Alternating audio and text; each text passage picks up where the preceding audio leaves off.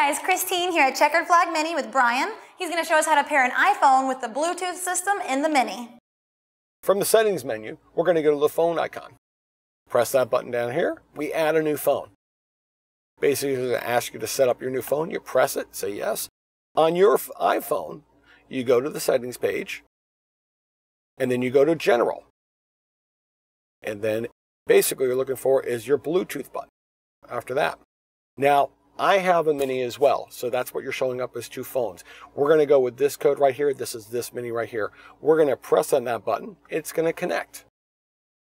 After a few moments, there we go. We have to put a code in. We recommend the following numbers: 0000 4 zeros.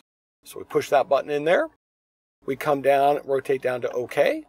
Press it in. We put in the code on the iPhone as well. 1, 2, 3, 4.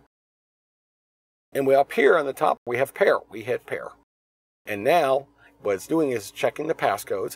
It's now basically set up for your telephone as well as your audio. So you're good to go. And we can just go home.